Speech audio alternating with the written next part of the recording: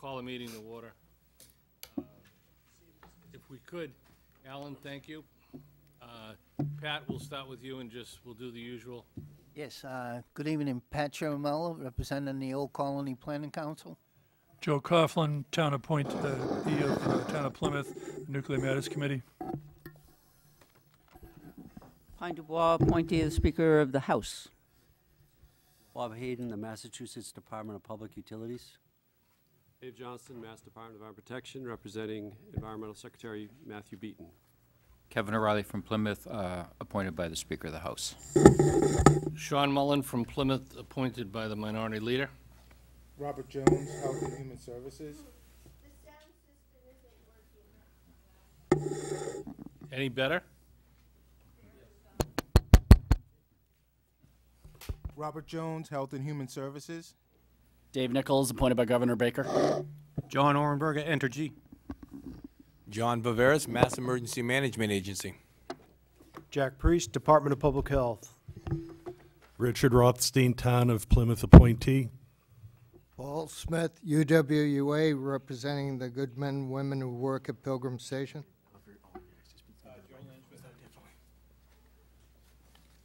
Did you introduce yourself, Joe? We want you to be recorded on the minutes. Joe Lynch with Entergy. You can try to escape, but the chair determines that there is, in fact, a quorum. Before we get into reviewing the minutes of the past meetings, I just want to make a couple of housekeeping notes. One is that this meeting is going to be a little different than we've had for the last 8 or 9 months. We're finally going to, as a panel, have some time to actually talk amongst ourselves and bring up some new topics. That'll be one of the most important things, I think. We'll also go over the news of the day and an update from the interagency work group, as well as introducing new business.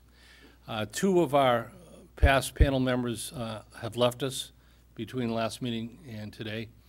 Kurt Swartz is going to be leaving the Commonwealth, so he will not be on the panel any longer. And Jessica Casey has taken a new position down in Newark, Connecticut, and she's going to be moving, or has already moved, so Jessica will not be returning to the panel as well. So with that, review of the minutes. We're going to start with the November 28th minutes that you may recall at the last meeting, because there had been a problem for some folks getting the minutes. We had not been able to have time to review them. Any comments on the minutes from November 28th? Joseph. On page 2, I assume that it's just a typo where it talks about Chair Russell. I assume they meant Miss Russell, who was one of our guest speakers. Paragraph 2 on the second page under Holtec Yep. presentation. More importantly, though, in towards the back pages, on page 6 and 7, and I noticed this on a number of the minutes, that from time to time there are questions that the panel members ask of our speakers when we have guest speakers, and on some of the issues the response is they'll look into it and then follow up and get back to us with the information. That rarely happens, that there's a follow-up and the information's provided. The issues that are raised where there is an indication that some information will be forthcoming is in our minutes, but then because there is no follow-up with the feedback, the minutes are open so that feedback's never recorded. I would think that, and the difficulty's also been that even though the minutes are excellent, often due to logistics, we don't get them for a month or 2 or 3 months after the meeting's over, and so it's sort of forgotten. I would suggest that maybe in the future, that when we get the minutes, that we try and review them carefully, and if we've asked for, if any of us have asked for anything, and we have not gotten the feedback back, that we resurrect what we asked for from the minutes and ask whoever it was, or do a follow-up with whoever it was to provide that feedback, so that the panel can have them, and the chair then can provide them to whoever's taking the minutes to post them post facto in the minutes, so the minutes are complete.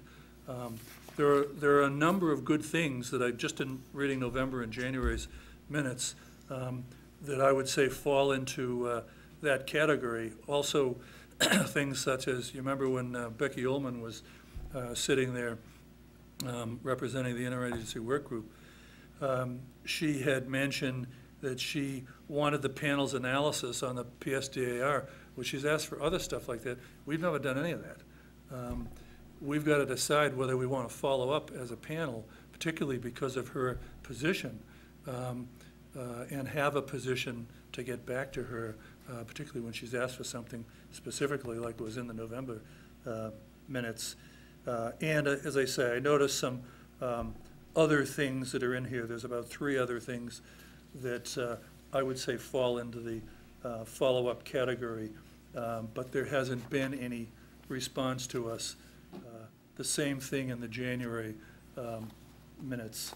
Follow-ups, number of follow-up things are in there, but at least I'm not aware of any feedback back to us on them. Joe, can I ask you to do me a favor? I think it's an excellent point. For the 2 minutes that you have there, do you mind just sending me a note with Sure. those topics? Be happy. And I'll be glad to follow up in both directions prior to the next meeting. I think it also covers us, particularly if we've asked a question and we Absolutely. didn't get any feedback. We can't leave it open because the minutes are public documents, and it makes us look like we're not following up on our own stuff. Alan, Senator Wolf has arrived. So, thank you for joining us, Senator. Thank you, Joe. That's a very good point. Sean, if I could, if I Yes, could Bob. chime in. And I just feel like that, I just feel the need to kind of step in on Alan's behalf a little bit here. I see what he has to do every day at work, and he's loaded with work. He's got a ton of work, ton on his plate in the office. And I mean, I know everyone here appreciates the work he does. There's no question about that. As far as the turnaround time, I mean, he could certainly shorten the minutes to get it back quicker. I know that's not a problem, but I just ask for understanding. I think you're right. Everybody appreciates what Alan has done. Yes. I think it's amazing that he can turn around the quality of this. I would prefer the quality and live with the short timetable. I think pretty much everybody. That kind of raises and it's an excellent point. It raises the issue that I think in the November minutes it mentioned that the state was going after the contract for support for the interagency work group and hoped to have it online by January 1st. If in fact that has happened, will we be able to get some support, administrative support, because that had been talked about in the past, maybe as part of that contract, so that Alan's burden can be lessened or removed, and somebody else can do it, and do it through the paid contract or what have you, which then might speed up the process if that's possible. David, do you want to comment on that? To speak to that, the Commonwealth has hired, unfortunately, the contract does not include administrative services. Fortunately, the contract does involve the hiring of 4 Points, which was the contractor that helped Vermont get through their decommissioning and their agreements with Entergy and North Star.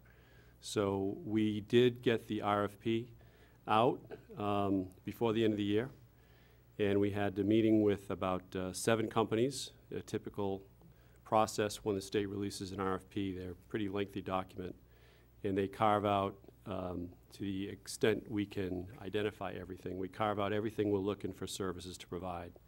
And then we have a session that is available for either phone calls or active participation for folks to sit down with the representatives of the Commonwealth to talk about what we're looking for. We had 7 different entities attend that hearing, or attend that meeting. And we ultimately had either 3 or 4, I think it was 4, folks submit bids to provide the contract services. We reviewed all those bids, and we elected, I just said it, 4 points. 4 points. We elected 4 points to fill those contract services. And they were on board before the end of the year. So just at the beginning of the year, we had them on board. And they helped out a lot working with the interagency work group members and the Attorney General's office, putting together the affidavits and other support mechanisms for the intervention that folks probably saw. Why don't we wait if that section Gotcha. to go? Well, we've got a multiple problem with this, which is that with the departure of Kurt Swartz, we've got a gap in terms of who's going to post these properly. Kurt, behind the scenes, has been continuing to make sure that we live up to the open meeting law, and we're going to have to work on getting a new designee. I know you're here somewhere. John. Oh, John. We're going to have to get a new designee to take care of this function. And most recently, from one of the members of the public, we really should be providing closed captioning and other services for these. Firm's been identified. I just received the information today. It is, by the way, the law that we have to provide this. And there's a cost associated with it. And as we know, we don't have any budget. So I've already asked the Secretary's office how we're going to handle that as well. So we may have to ask for a specific budget because, to your point, Bob, the burden on Alan is just tough. I mean, it's tough with all the other work. Mm-hmm. And while we appreciate it, nobody could do a better job. Perhaps somebody should be getting paid just to do this for us. And I'll talk to the Secretary's office over the next couple of days and see if we can't get that done this year. With that, any other comments on the November 28th minutes? Move to accept. Is there a second? Second. All in favor, say aye. Aye. Oppose? Abstaining. Abstained. You weren't here for it. I was here, but not here. Okay. I'll abstain too. Okay. I wasn't here. Okay. Pass with 2 abstentions. Now on to the January 16th minutes. Any comments on the minutes? Joseph? Mr. Chairman, on page 3, line 17, there's a statement, Mr. Priest asked how much time elapsed between the LTA review and conforming letter. This was to the NRC. I believe the clarity there is he was talking about the Vermont Yankee license transfer application because the response from Mr. Watson was 18 months. So I'm assuming that's the question he had asked. That's correct. How do we want to rephrase it, Joe? I would just insert the words Vermont Yankee after, after the and LTA, so it's the Vermont Yankee license transfer application review. Did you get that, Alan? Thank you. Any other edits, corrections? Richard? Just a quick fix on page 4, lines 17 and 18. I would, Alaire should be spelled in caps A-L-E-A-L-A-R-A. It says A-L-E-R-A. And I would just spell out as low as reasonably achievable. So that acronym might not be familiar for everybody.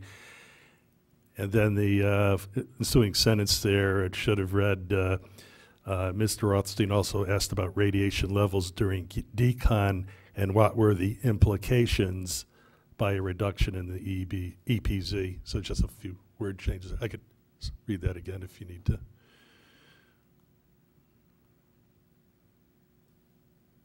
So it should be what were the implications by a reduction in the EPZ.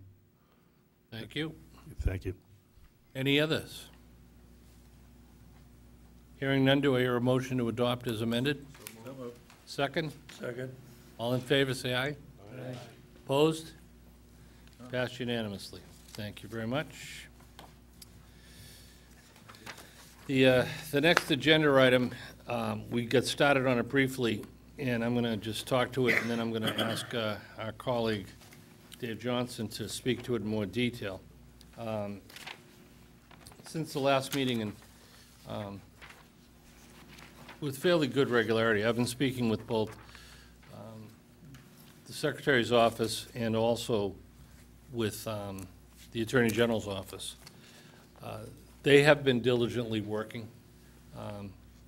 Because of the nature of preparing the petition, as maybe Jim and Mary can appreciate better than anyone, and the discussions that are continuing amongst the working group, they will also be continuing with Entergy and Holtec. And to that end, the Secretary's office and David Johnson have gotten together to put together an outline and summary of exactly where we are. So David, if you don't mind. Thank you, Mr. Chairman.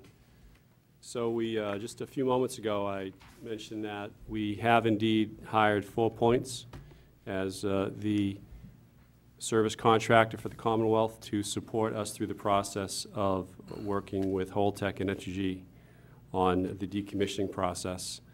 Those folks have been on board since the beginning of the year.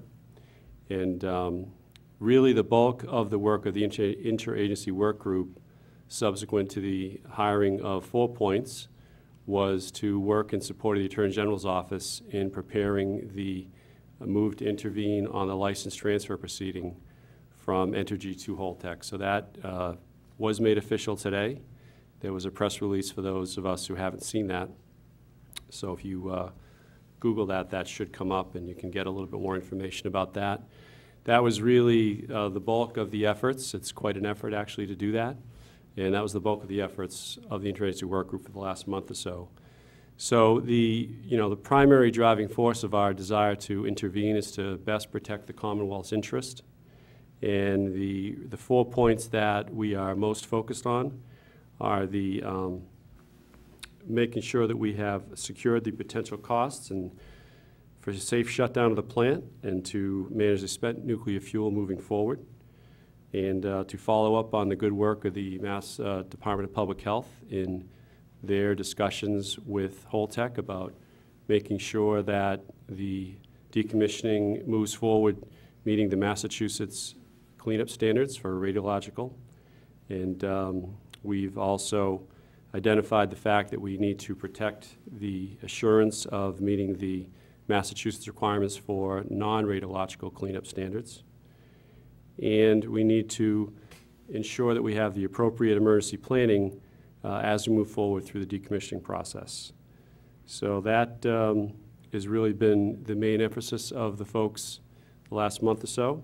And Secretary Beaton remains committed to work with the Attorney General's office and to also keep the Governor's office updated as we move forward with the next phase of working through the process with NRC and the license transfer application. Thank you, David, and I can mention a couple of other things from my conversations with the Secretary's office. First is that the meetings with Holtec and Entergy will continue now that this intervention petition's been completed and filed. Those will continue. And the second is that I re-emphasized a lot of the specifics that are in both our annual report and in the 15 individual recommendations from the Board of Selectmen, that those are equally important to us. This is not just a statewide view of what we hope to negotiate in this case. There's a lot of local issues that are equally important, and we want to make sure those stay on the radar as well. So I can just tell you from my perspective, both the administration and the Attorney General's office have really focused a lot of time and effort on this, and it'll continue now with more discussions with Entergy and Holtec. Are there any questions or comments of either David or Ms. Paul? I have a question through the chair. David, I don't know if you're best to answer it or perhaps Mr. Mullen himself, but when the good governor put the NDCAP together, he specifically did not have the Attorney General represented. The Attorney General was going to be that independent body, the hammer, the enforcement, should we not be able to come to agreements in these memorandums of understanding with the individual state departments. I don't know, are we losing that independence by actually providing these services to the Attorney General? Shouldn't they be separate, isolated, independent? Well, Paul, I can we're blessed in many ways with the Yes, we are. with this panel, and right to your left is the co-author of this particular piece of legislation, who I know you can speak to it. Well, it's a little awkward for me because when we filed the legislation, we actually included the Attorney General in the original legislation, which came out in conference. So the actual makeup of the panel was changed. So, you know, it's a little awkward for me, Mr. Chairman, because my desire and intention was to have the Attorney General represented. I do think that they can play as useful a role as, you know, as a partner from the outside as they possibly could at the table here. So I don't know how to be more direct than that. Clearly, they're an important component of the whole process going forward.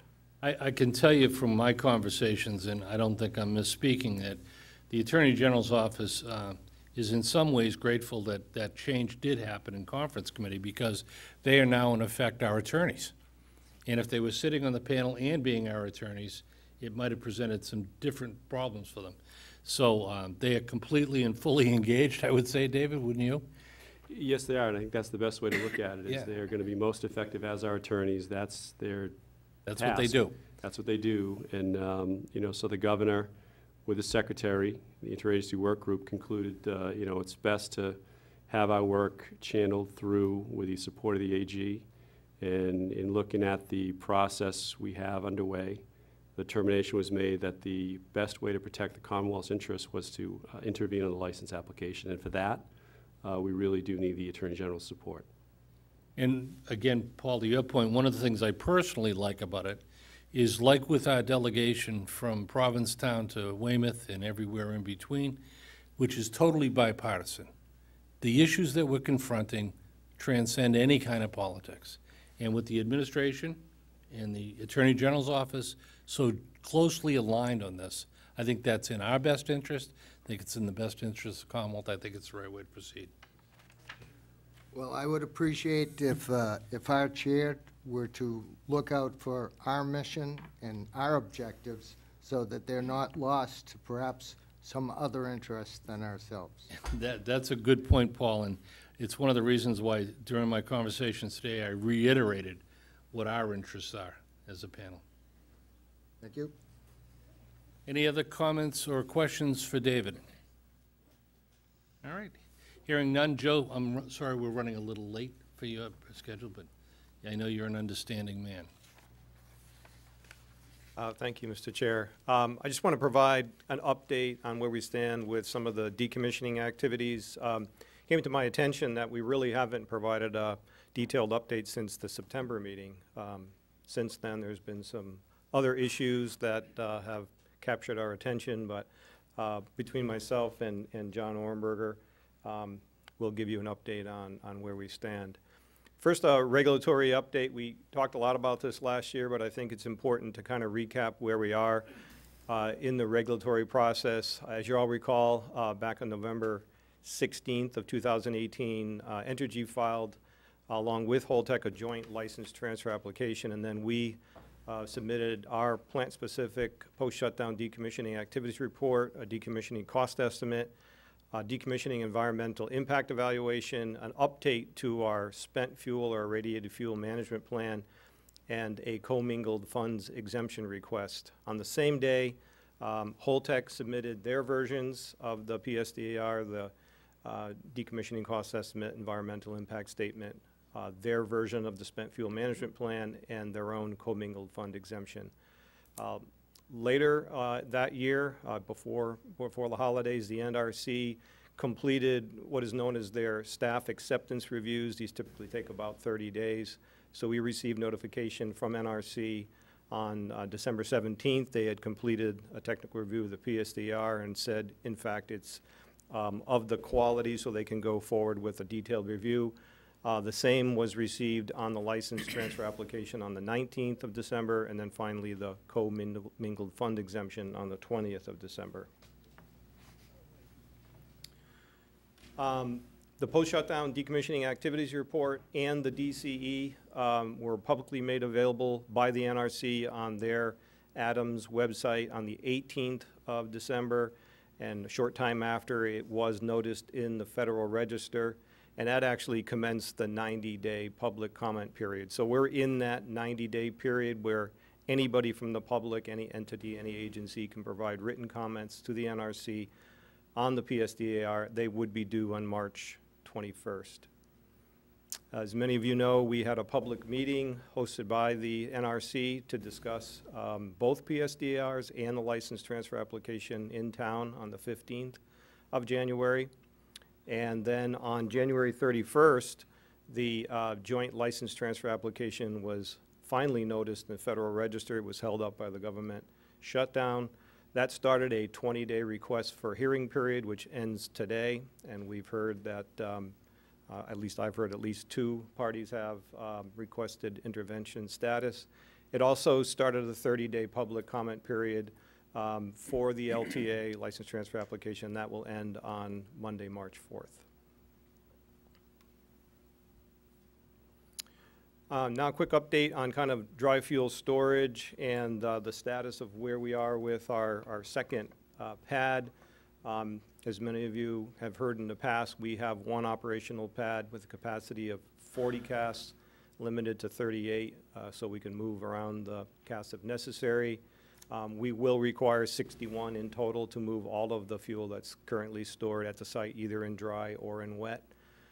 We have completed 17 casks using the Holtec System 100, multi-purpose canister system. Each of those contains 68 fuel assemblies, so we have just over 1,150 stored in dry fuel storage, and that completes all of the planned activities in advance of us shutting down on May 31st of this year. We will have a total of 4,114 spent fuel assemblies, and ultimately all of those will eventually be moved to the pad.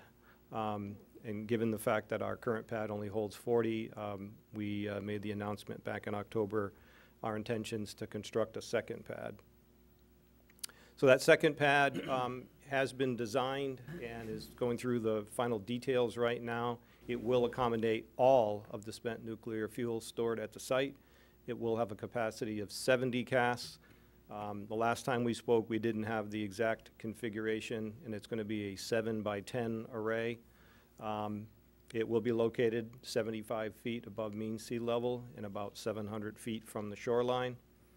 I also provided this table at the last meeting. Actually, I think Mr. Toomey provided the update about the design elements and where we stand. So we, at the time, still needed internal Entergy approvals. That are all complete. We did initiate the permitting process on January 21st by submitting the zoning application before the Town of Plymouth Division of Inspectional Services.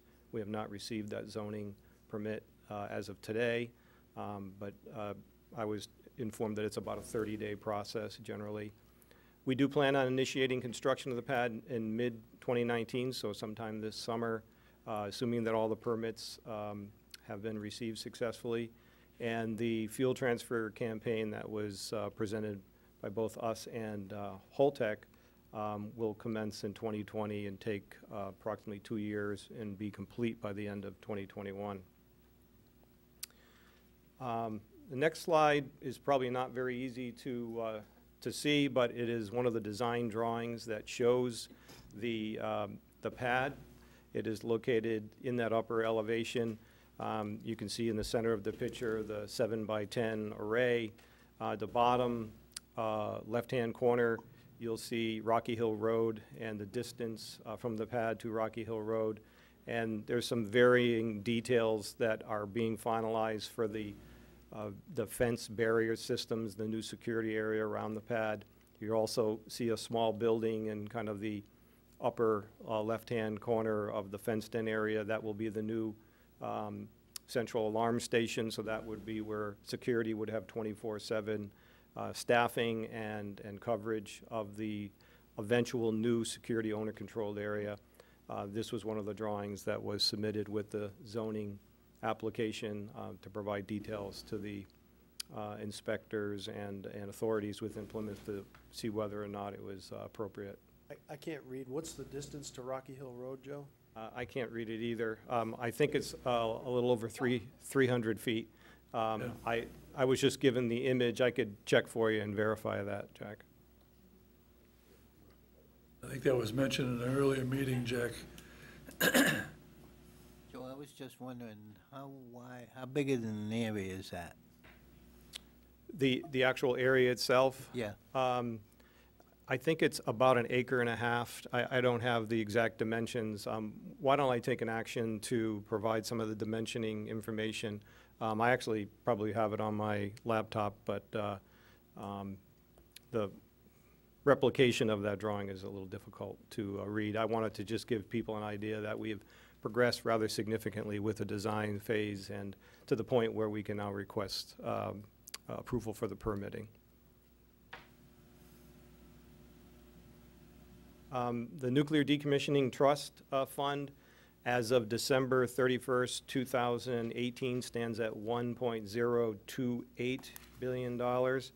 And as a comparison, at the end of 2017, so a year before that, we were at 1.068, so about $40 million difference.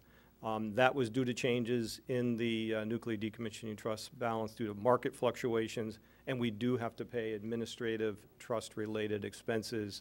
And so that in itself is the difference between the 1 year. We've made no withdrawals from the Nuclear Decommissioning Trust, so this is simply market changes and fees.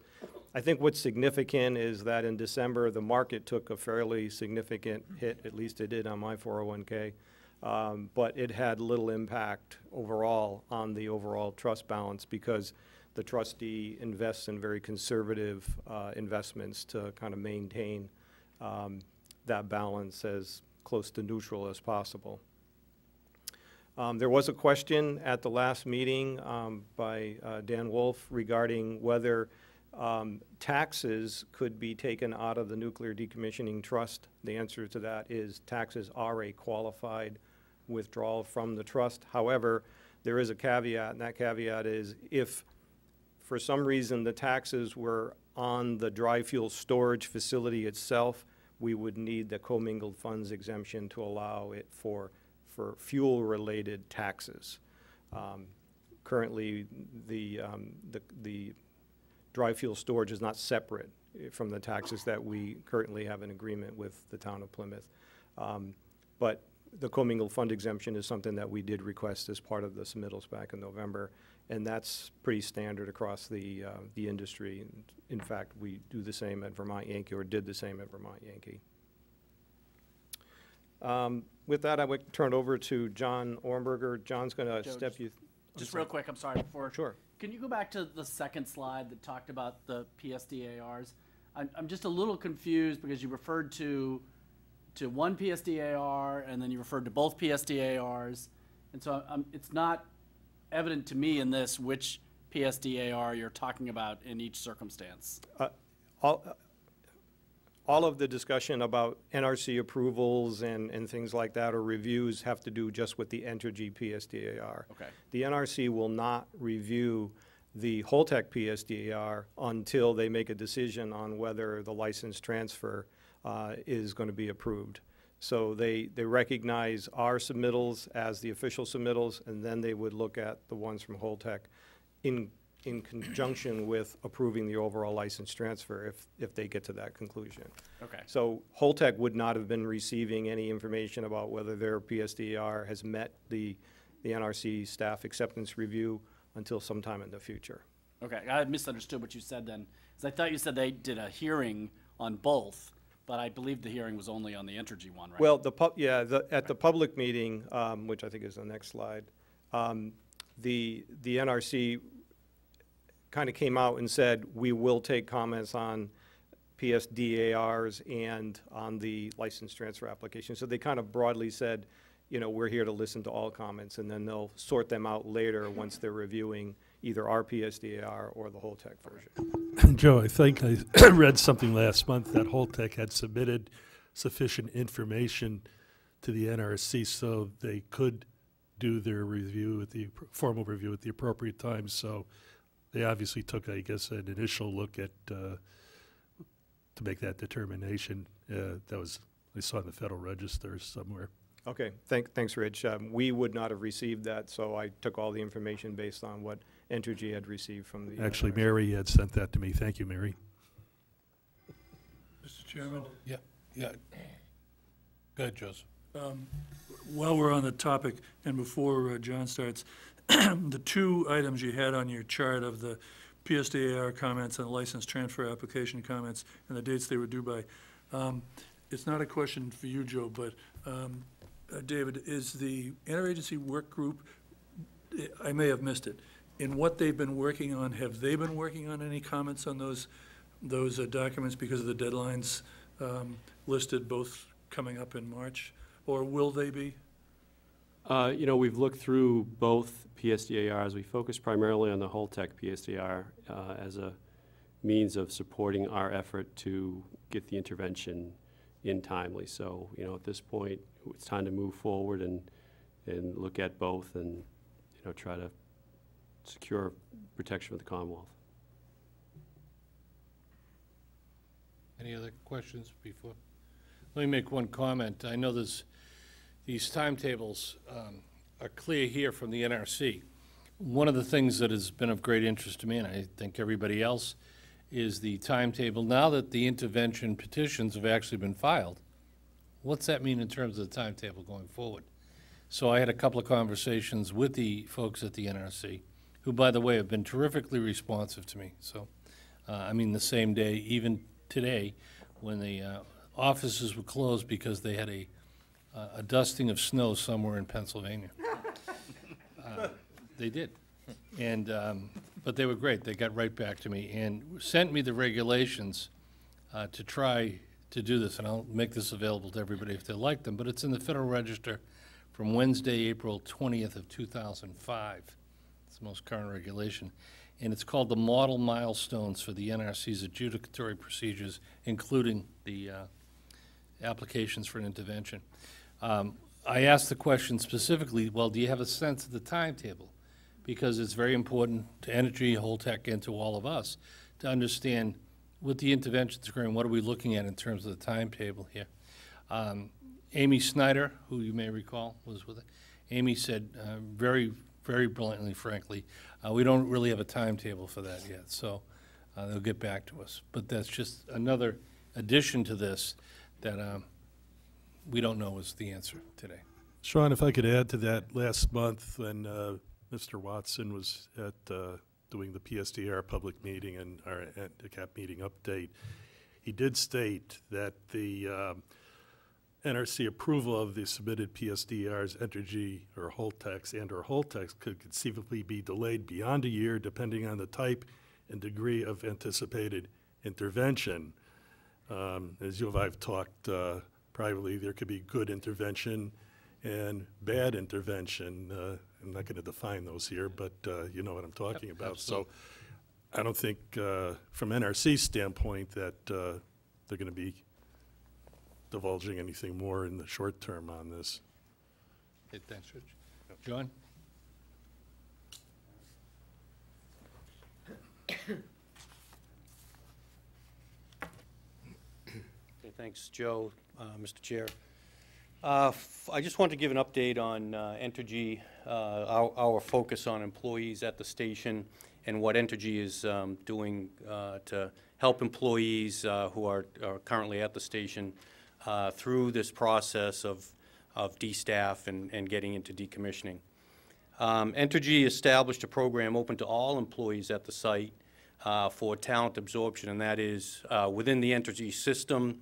Entergy has about 13,000 employees within the Entergy system, open for employment in other locations, including transmission, distribution, any of the other nuclear plants.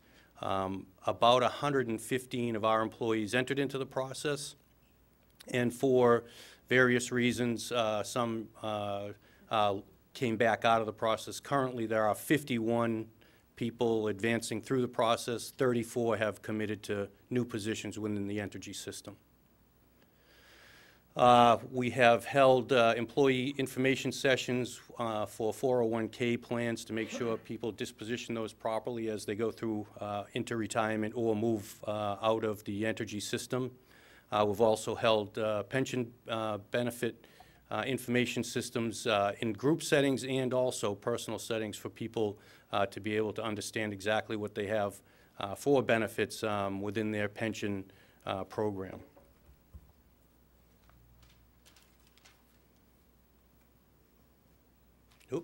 Sorry.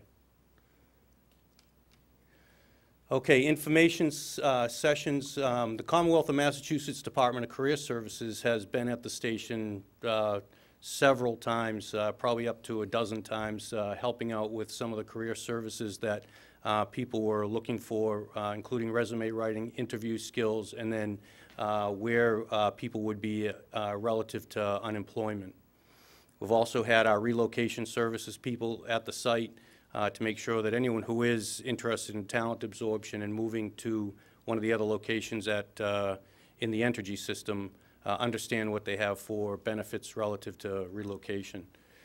Training for future career opportunities, we have a program in place to make sure that we're, well, we actually surveyed put out a survey for people to give us input on what they'd like to see for professional development for their future and future career opportunities. We've held the following training sessions: professional engineer license preparation, wastewater treatment license preparation, project manager certification. We've done a whole Microsoft Office suite training, pressurized water reactor classes held by Westinghouse, and then some of the professional, online services like LinkedIn and Glassdoor job searches. And then other initiatives that we're working through for federal and state programs, the Trade Adjustment Assistance, the Department of Labor Assistance, and then we at Entergy have held open house sessions for the rest of the, where the rest of the system can come up to, has come up to Pilgrim Station to just basically show off their areas, not just the job itself, but also the communities that those jobs are located in.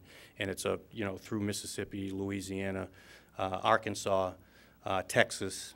So those people have come up and given us open house sessions there for anyone who was interested in that. We just wanted to give that update to the panel to let you know that we are thinking of the people, and they are at the top of the list for the Entergy system. Any questions? Pat? You mentioned about 150 that have taken that initiatives are being put into some other part of the organization. There's about 600 employees originally there. What happens to the rest? And for anyone else, there'll be a certain portion of people who will stay in the Phase 1 organization for emergency preparedness and production at the station in that Zerk fire period. A certain amount of people will go into retirement. There are local opportunities for people within electric distribution, transmission, that kind of thing. I know that people have taken advantage of that. And otherwise, that's about it. That's the biggest demographic spread right now that I'm seeing. And half of the 115 decide not to do it? Correct. John, is there any assistance that you asked either the state or the federal government for that you didn't get or that you think would be helpful as you look at some of these transfers of? No, and I can't say enough. The sessions, let me just go back one slide. Oops. Department of Career Services, they've gone way over and above anything that I could ever imagine. The people from the Commonwealth of Massachusetts Department of Career Services have been great. Everything that we've asked for, every service that we've requested from the Commonwealth has been great up to this point, yeah. Good. Yeah. No, nothing has gone unanswered. Any other questions? Thank you very much, John. Thank you. I don't have a question, but I have a comment. I was hoping you would, Paul. No, and I will couch it with, of course, negotiations continue. Yeah. But the one thing that I can say for the state and for the Entergy company is it's certainly different than in 1999 when we were deregulated and we were sold and we were actually kept like chattel on site because they needed the licenses to continue running the plant. As opposed to now, the company is reaching out and trying to absorb people, recognizing the talent. So of course, there'll be spots in the negotiation and we'll continue to talk. But it is appreciated, the interest that and the difference between 1999 and today. I mean, I think that's great, and you were the one I wanted to hear from, but I think it would also be helpful, John and Joe, is that as this goes further along, that we see the top line numbers, it would be helpful for us to understand how much of an effort's being made, and of that 600, you know, if ultimately it's 85, or whatever the number is, that decide to move to a warmer climate, let's say, than here. Would love to know those specific numbers in the future. So, thank you. Any other questions for Joe or John while we? Yeah. With that, I'm going to move on to the next piece. We'll talk about the next annual report, but I think there's a number of our colleagues who, going back to one of Joe's earlier points about there's been a lot of topics, and I know, for example, Pine, you had some questions. I did. Is now a good time? Yeah, now's a great time. I think that one of the things mentioned early on is that we have this PSDAR at our doorstep, and it would be great if not only the interagency panel, but this panel and certainly the community at large spoke about that. But I had some questions in reading, and like the interagency work group, I concentrated on Holtec's PSDAR. So I have a motion, if you would bear with me. Please. And I actually printed it out. Should I pass those out now? Sure. Yep. Here, would you pass those that way and maybe pass those that way? So as that's going around, I'll just read it. So based on the Holtec, that's the HDI PSDAR from November 16th, 2018, Holtec and CDI et al. Intend to rely on several historic documents that so-called bound their anticipated work on the Pilgrim site.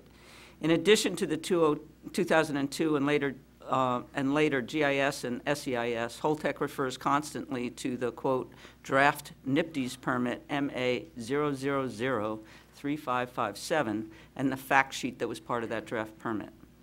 Because this draft permit was intended to update the Clean Water Act permit that expired in 1996, and because it covers the intake and discharge of water and pollutants into Cape Cod Bay, it is important to the operations and cleanup of Pilgrim Nuclear Power Station that it is timely issued.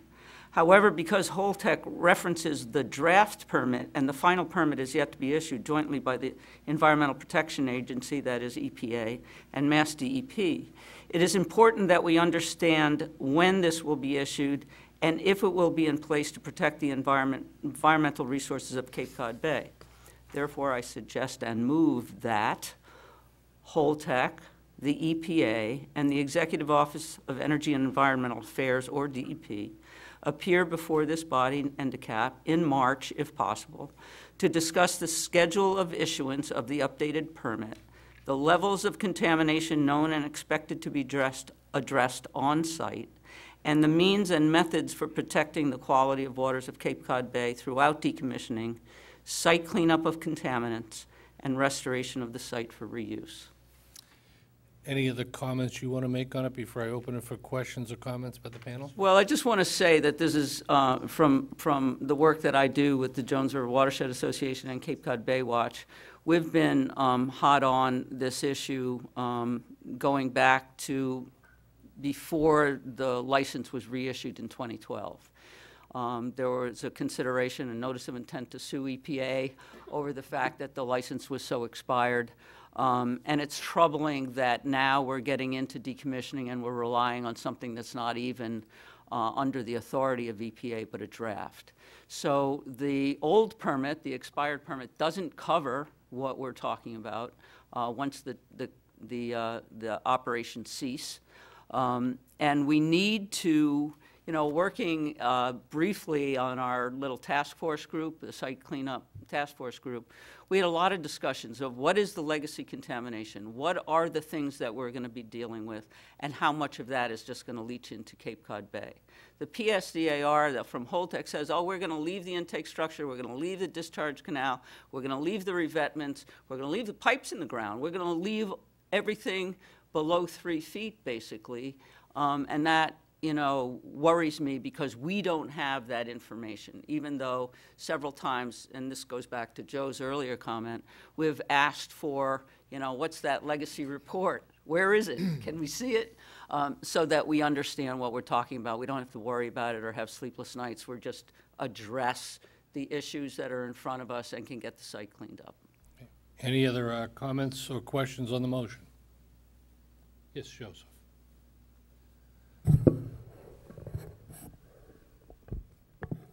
I guess in looking at the motion, the one thing that strikes me is that Holtec is the applicant for potentially taking on the future license.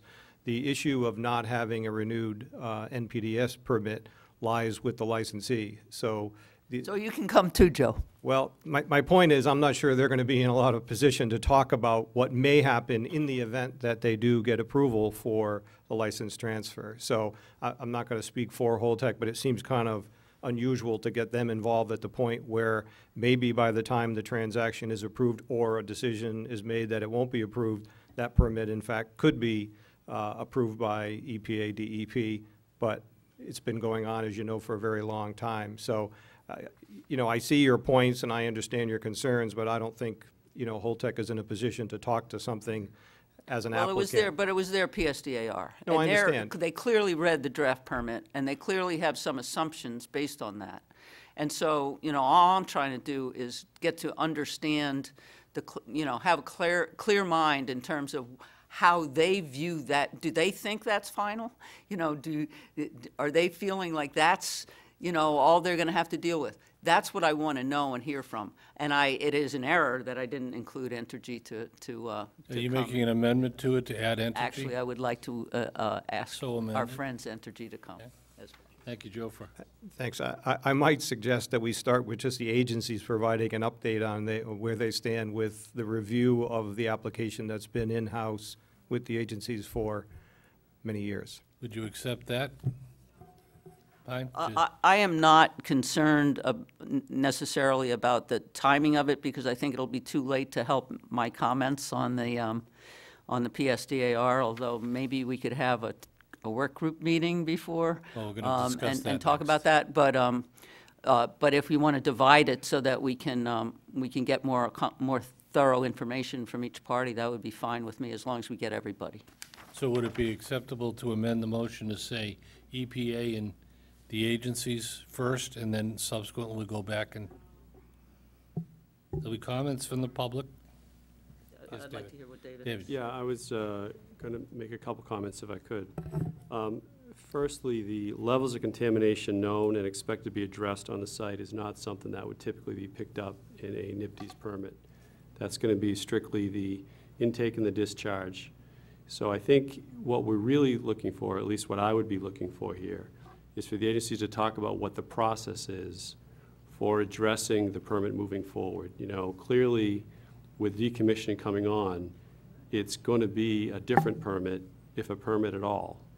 And what Holtec may or may not know, and what the agencies could speak to, is what the process would be for modifying the permit if Holtec or Entergy or anyone was looking to use the existing permit in a different way. As it stands now, the permit is only available for certain tasks and certain contaminants to be discharged. So they're not going to be able to rely on it. My understanding is that they're not going to be able to rely on it in its current form. So I think that would be really the place to start versus asking the agencies for information they're not going to have, the contamination known or unknown, and is not directly relevant to the processing of a NPDES permit. Yeah, I think in the motion, I was going a little bit beyond the NIPD's permit, you know, like a 21E site assessment or something like that. But we know for a fact that Entergy has been required to keep a track record of any spills and all that sort of stuff on site. We know it. We know that it exists. What I haven't done is read it, because I haven't seen it. And so the motion is the NIPD's permit and what you're talking about. Well, see, that's different people, different focus areas. You know, it's a little bit of a scattershot approach. And I think... Focus me, David. I'm trying. So I think we're going to be most effective if we, you know, kind of limit this engagement to the NIPD's process. You know, everybody knows the permit's been long expired, so the old permit remains in force. And we all know the nature of that discharge is going to change very soon. So I think the questions for the agencies are, you know, how do they manage that moving forward? How are they going to manage the change in the nature of the discharge? What options are available to Holtec or Entergy to continue that discharge? You know, looking to release different contaminants. What would those contaminants be? How would they, you know, monitor them moving forward? Where are they coming from? And I think that would be productive. And then, you know, relative to kind of a separate issue, what's out there from a groundwater and surface contamination perspective, that is, I think, different folks, and that is going to be more Mass DEP folks and Department of Public Health folks than it is going to be EPA folks. So I think we just want to, you know, make sure we get those in the right silo. Yeah, please, Jack. So the Department of Public Health does not keep a record of spills that the plant may have had from I was speaking just from the radiological standpoint. So Joe, I think what Pine is looking for are the Part 75G records, historical records over time, which the utility is required to keep a record of radiological contamination spills, and how would we be able to review those? I'd be more than happy to take an action to see what the accessibility of those are to be made public. I know they're audited by the Nuclear Regulatory Commission, so that may de facto make them a public record, but I'll be more than happy to take that action. As to the non-radiological contaminants, that would be, I would defer back to the DEP to follow up on that question. Sure. In that regard, we do conduct regular inspections out there of the hazardous waste storage practices and of their compliance with the air quality emission for any backup generation that they have to, you know, for diesel generators or whatnot. And those records are available, and they're not all that exciting because it's, you know, that's pretty nuts and bolts stuff. And the operator or owner of the facility is obligated to notify the Commonwealth through Mass DEP of any releases or discoveries of listed contaminants that are found to exist above reportable concentrations or are released in a quantity above a reportable quantity release. So we have all those records. You know, we have looked through them. You know, it's going to be things like oil releases, you know, if a truck has a diesel release and so forth. So there's no open releases. Whenever those releases occur and we're made aware of it, and they're obligated to tell us if it meets either one of those criteria, they're also obligated to clean them up and close them out through the oversight process. And as it stands right now, there are no open, unresolved, you know, uncleaned up releases at that property for the oil and hazardous materials that we regulate, that we're aware of. Additionally, they have a groundwater discharge, and we had developed an administrative consent order with Entergy relative to that groundwater discharge because they were requested and volunteered to upgrade their nitrogen reduction efforts within their treatment facility. And they were issued a new permit that required enhanced level of treatment for nitrogen. They had some challenges meeting that because of the very low flow. and they anticipate having the flow reduced to a level below the requirements for a groundwater discharge permit for their sewer treatment facility. So that is also something we can provide some information on, but that's also, stuff that's all publicly available. Any other questions? Yep, so Pine, another tool for us to use on searches would be to either go through the NRC or to go to their Adams site and look at the plant status updates. So when they have a recordable event that they're required to report, we would be able to word search through Adams to pull those records as well. Do you want to amend it, or do you want to ask for a second? I still like the way I wrote it. So I guess I would ask for a second. And then we can sort through how we're going to approach that. Okay. I think the general feeling that I have is we still need this information. I don't necessarily feel like we can need and/or digest it in one session, be that session 20 minutes or 45 minutes or even an hour. So I'm happy to segment that and allow the work group to figure out how to get it presented and to get EPA over here and to tell us what they're going to do about that stuff. So do you want to amend it to include Entergy? Oh, and definitely amend it to include Entergy, yes. Thank you. Is there a second on the amended motion? Everybody understand the motion now? Same thing? Same exact motion. Holtec, the EPA, EEA, or DEP, and Entergy appear before NDCAP in March, if possible. So, Yeah. if not possible, then, how about, and subsequently? How's that sound? I think if possible, it's subsequent. Okay.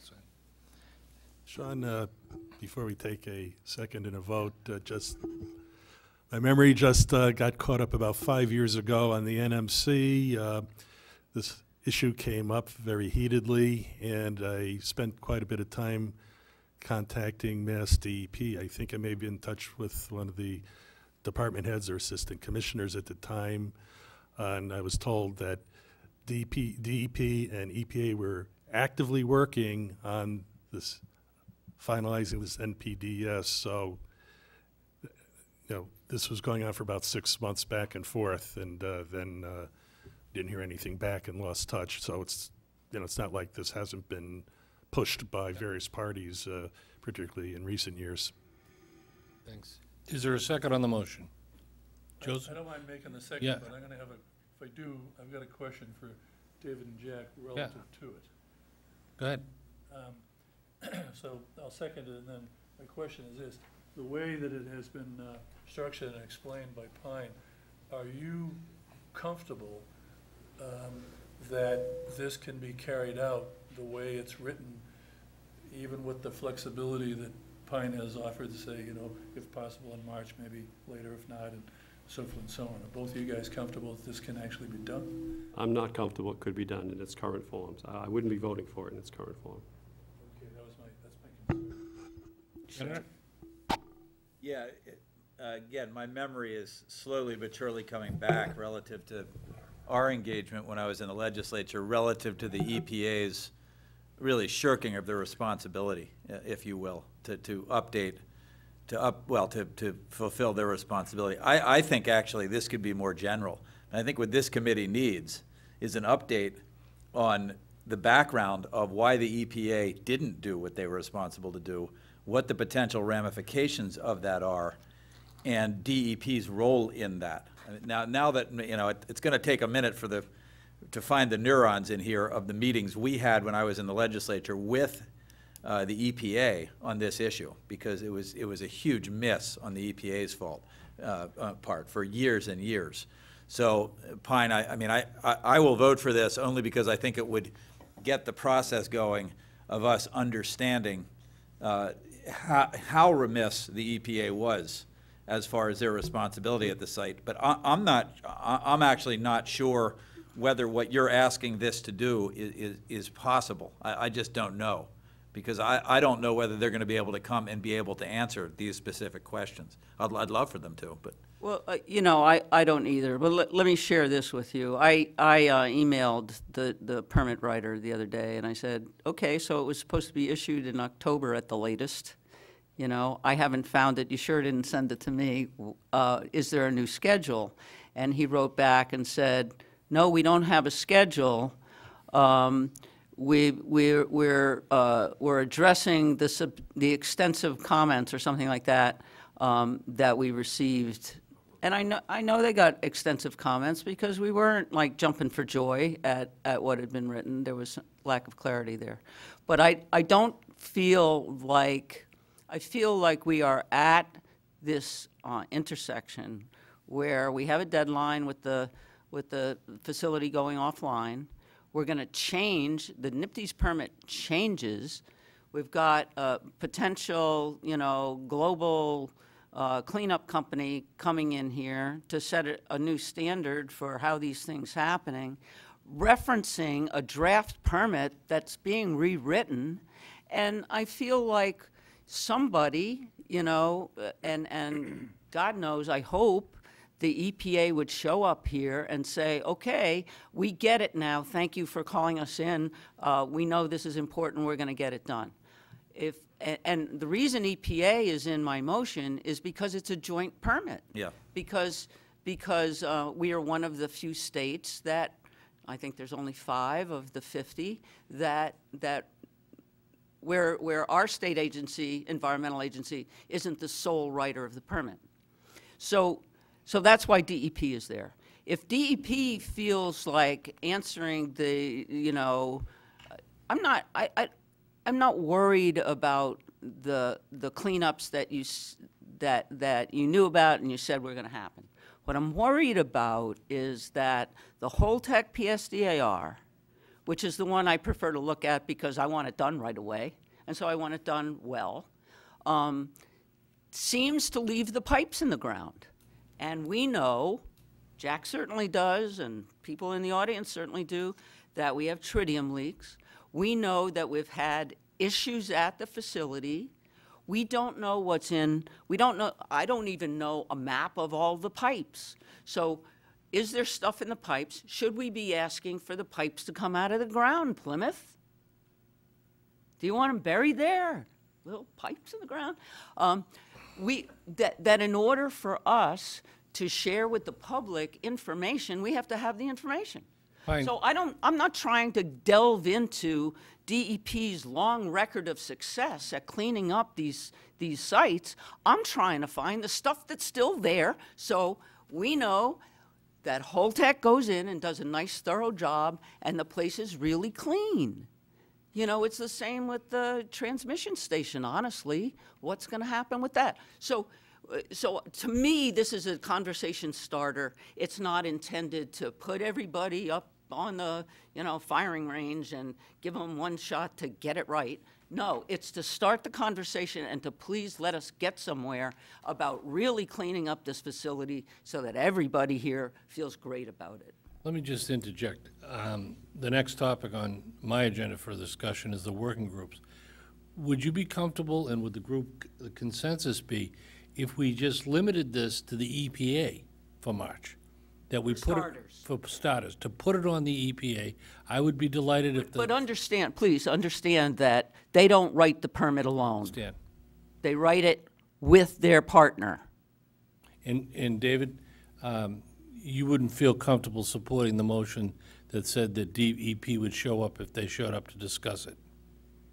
Well, I wouldn't support the motion as it's currently constructed. As I mentioned, I think it's a little too, it lacks some focus to be effective. And, you know, likewise, as the Senator was speaking about having EPA come in and talk about why they didn't issue the permit, I'm not sure that that's really germane to what we're doing either here. You know, right now we're looking at decommissioning. So as I tried to get to, I think the most important thing is for us to understand how the permit works moving forward and kind of, you know, look to the agencies, DEP included, to deal with the permit now with the set of facts we have now, which is, you know, new, not what the permit was looking at previously, and talk about how that permit process needs to work and how it's going to be protective and how it's going to be timely. And the way the process typically works in Massachusetts, which, like Pine mentioned, is one of 4 states that does not have primacy for the Clean Waters Act. Typically, EPA is the lead agency. We support them. We issue a joint permit that we both sign. And then the permit needs to comply with Massachusetts requirements, which might be above and beyond the EPA requirements. So EPA won't write a permit that doesn't comply with our requirements. But so I do think we can get to all this. But I think as I look at this, this looks to me to be 3 or 4 different motions to be effective, to get the right people here and to get them here prepared. What would you start with? I don't think it's unreasonable to start with the NIPD's permit, in so much as Holtec has mentioned it and appears to be thinking that it has some value for decommissioning. And I think it would be interesting for us to learn EPA's view of that and how they would look to move forward. My understanding is that the existing permit would need to get modified. So that would be, be good to know how they view that and what they would see as the timing to do that. Would you be comfortable with that? I'm fine. What I want to do is get started on that, and if that's what'll bring DP, if that makes it work, that's fine with me. I can always open my mouth in another meeting. Mr. Chairman? Yes. The only thing I would say in gentle pushback is that the rigor or lack thereof during the operating of the plant is germane relative to the rigor or lack thereof of what happens during the decommissioning. And so I do think it's important for us to understand what did and didn't happen since 1996 that could and should have happened. So I do think that should be part of the conversation. Let me clarify, because I'm not sure, let me clarify that the draft 2016 permit already knew there was a deadline for operations to cease. So EPA knew that. So there's 2 phases in the draft permit. One, they were supposed to issue it in October, so it was going to cover from October to June. And then there was a secondary permit from June into the future through any discharge into Cape Cod Bay. So, and that's what they're trying to refine. And it was a fair start. It's a huge permit. There's a fact sheet that Holtec relies on, and it's that part of it that I feel that we need to get clarity on, because Holtec, the company that wants to spend the $1.3 or $4 or $5 billion trust fund, is relying on something that's not final. And so we need to all understand what it is, when it's going to be final. They need to understand that. And if there are issues that EPA is hung up on, I'd like to know what those are, because maybe it was my comment. Okay, one more comment, Paul. Yes, I just wanted to say, in Dave's defense, and he certainly doesn't need any, the DEP does a wonderful job for Massachusetts, but I don't want a mischaracterization or a misunderstanding by this group, okay, as to the date, like way back in 1996, and the DEP's role. In 1996, because of changes with the regulations of outflows once through, all the power plants in the Commonwealth had their NIFTY's permits canceled. And then they were reviewed and revised to reflect these new regulations with the worst offenders first. And they take like a year and a half apiece to perform. So that's why Pilgrim, being one of the best, least offensive to the environment, okay? And we've had this discussion before. That's why it was last. And that's why it still shows up as draft. Okay. And I think we should all understand David, that. did you have one comment? Yeah, I guess, I think these are important issues to talk about. And certainly, hearing Pine talk eloquently about pipes in the ground, and something that I assume that her group and she has followed for a long time, interests me. I'm just wary that we kind of get a little too far into the weeds with this sort of amendment. I think we need to make sure that these are important issues that are addressed. And it strikes me that now that we have an interagency work group that's actively looking at the issues with the plant, that I guess I would prefer that we push the interagency work group, which has all of the power and the weight of the state, to actively address some of these issues, rather than getting into having Holtec and EPA right now come in and talk about some of the stuff that's in the rest of this amendment. So I struggle with voting for it the way it is, and would prefer that the panel just emphasize to DEP or to the state that this is an important issue that needs to be addressed immediately, and have them come back and talk about how they're going to mitigate these issues at the next meeting. All right. Thank you, David. I'm going to move this along. I'm going to suggest that we consider something here. Clearly, the logic of Pine's argument and concerns warrants considered discussion going forward. It ties into what the next topic was, which is the working groups. I would like to suggest a different motion, and perhaps, Pine, after you hear it, you might withdraw yours, is that the panel vote to invite EPA and the chair of the interagency work group to come to our next meeting, so that we can hear from the interagency work group exactly where they are on the process, and they can hear as well the panel's concerns, and then the panel can ask the EPA the process issues that David talked about. And that in the interim, between now and the March meeting, we reconvene whichever of the working groups to really flesh out the details, because it is more than one piece. So that would be my suggestion about how to proceed. Fine. If you do that, Mr. Chairman, would you, clearly both entities would want to know pretty clearly what it is you want them to be prepared to discuss. Yep. And in that light, whatever instructions you would send them on what you wanted them to be prepared to discuss, I would suggest, maybe as it's drafted by whomever, if you would coordinate that with David, and Pine to get the message that you want to get, because I think it sounds like everybody's really wants to do the same thing, but the details are, you know, the devil's in the details. I agree. But if there's some clear guidance that you all are comfortable with to go to them, then I think if they agree to come, we could save a lot of time, because they know exactly what we want them to discuss when they're here. Yeah, I agree with that, and I've been listening to the discussion, and I'm not sure exactly what we want them to talk about. So I would offer maybe that the chair task, I think you're going to get to some work groups, that maybe the chair task a work group to figure out or sort of guide the larger panel on breaking this down into bite-sized pieces, and have us come up with a productive way to get the right folks in here at the right time. I think that's the ideal thing. I don't think we're asking a difficult question. So the panel members here that are trying to do decision-making and our due diligence, we don't understand the NPDES permit process, how the process is done. If the EPA is the owner of that process, I really don't care about what happened in 1996. I want to know what's going to happen going forward. So to have the EPA to come in and explain the process for us of this is where we currently are at, this is where we expect to be as we move through decommissioning, and this is how the process works, I think that's what would be useful to the panel.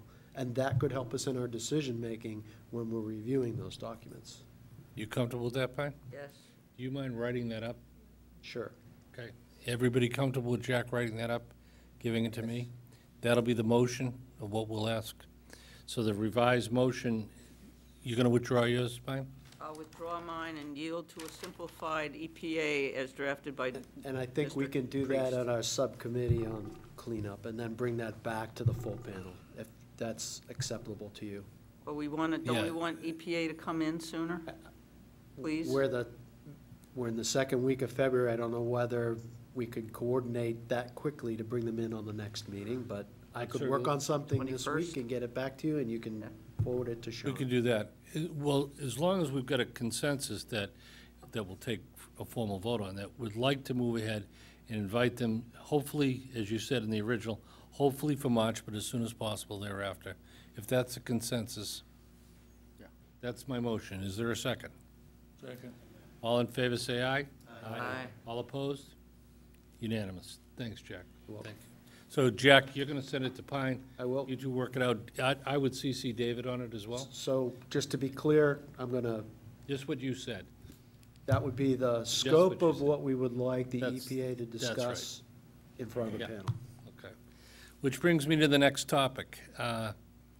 And David, did you want to be also CC'd on this? No, it's fine. The next topic is reactivating the work groups, our own internal working groups, because we've been busy.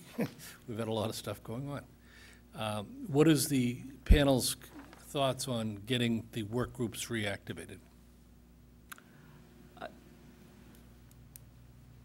Go ahead, Bud. I feel like we need to. Certainly, the site restoration and cleanup work group should be meeting Okay. and discussing things like this. And I'm certainly willing to, and I would hope that the other members would be too. Heather Leitner was part of that, so I don't know if, you know, how we would round out the work group, or if you want to, because we're in a new year, open up, you know, for I other think people to that's always been, participate. yeah, if somebody else wants to join, will you take the initiative to get that started and reach out to the If I former? can talk to Dave and Jack tonight before Okay. we go to set up a meeting date. Any of the other work groups, because I want to get to, Joe Coughlin's been kind enough to put together a draft of the table of contents and how we might approach the new one, and I want to get to that and complete it within the next few minutes. Are there any other work groups that want to reconvene and start meeting? Well, yes, Kevin? I would say the same with the Finance and Economic Working Group. All right, Finance and Economic. And the intention here is to try to get a meeting convened and held between now and our next meeting. Okay? Joseph? Regarding the PSDAR work group, if the interagency work group is going to be putting together comments on the PSDAR, whether it's the Entergy one or the Holtec one or both, then I don't see, on the one hand, I don't see the need for the RPSDAR to get back on if the interagency work group's going to do it anyway. However, Becky had asked us in November for the panel's comments on the PSDAR, and we've never responded to it. So that's another issue, and the question, I guess, is, does the panel want to provide any suggestions or comments to her, or does the panel prefer to say, look, we defer to the interagency work group and the expertise of all the agencies who are on it to go ahead with their review and whatever comments they're going to send forward, if any. Well, we know what the Kinda dates are. get We know both. what the dates are, so we have to hit those dates for the comment. And the dates are coming upon us just 3.5 within weeks. a couple of weeks.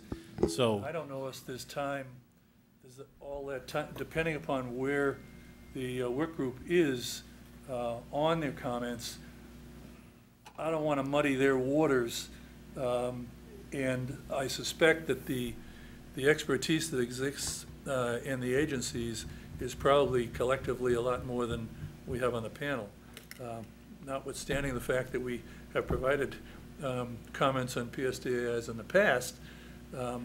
But still, I don't want to screw up the process with just a couple of weeks left on the deadline of getting the comments in. And if the interagency work group would prefer, notwithstanding Becky's request back in November, but that time's gone, if the work group would prefer to be able to just keep moving forward and to send their comments in and then maybe copy us on them in the process, I'd defer to them and say, please do it, because we have so little time left.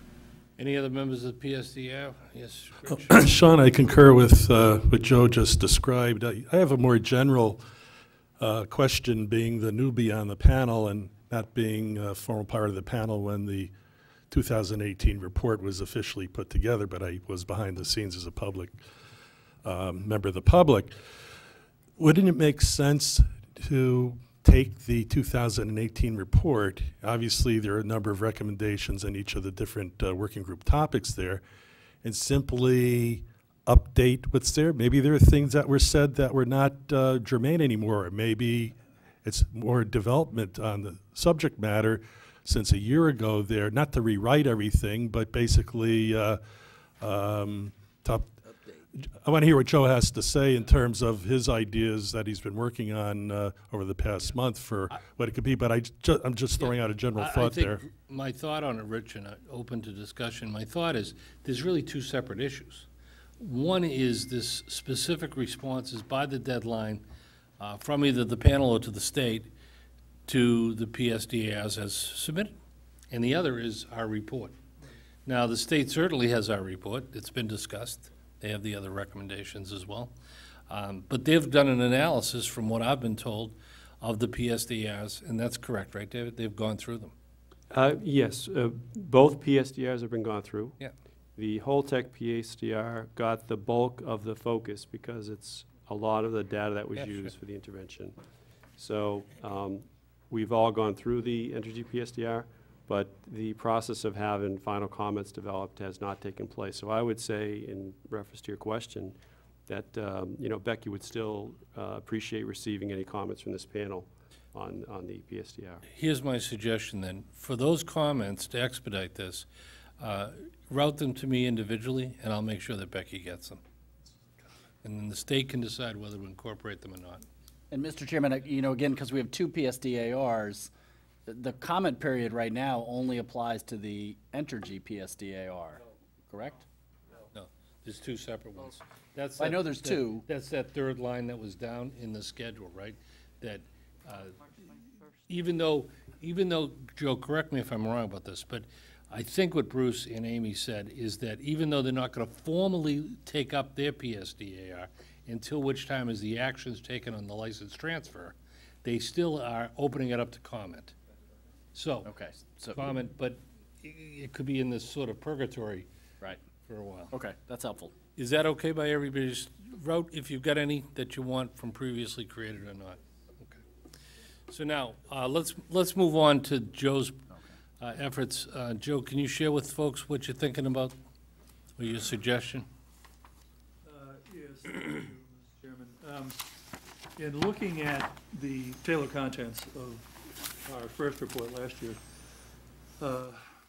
we had certainly the longest part of the table of contents was the breakout of the work groups, the 5 work groups, and the observations, recommendations, so forth and so on, the activities and all the breakouts we had in the table of contents. My thinking was that since the work groups have not been meeting and it's February, and we only have a couple of months left, we're sort of headed into the same direction we were last year. But with one big change.